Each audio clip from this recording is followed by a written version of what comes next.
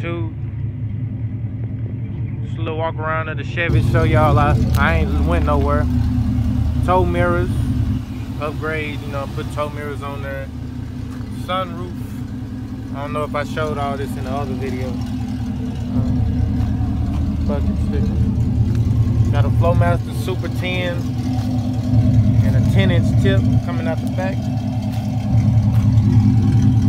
10-inch mount. 2018 bumper with LEDs in it. 10 at the back tail lights. 2018 wheels with all-terrain. Infinity door speakers. Scar tweets.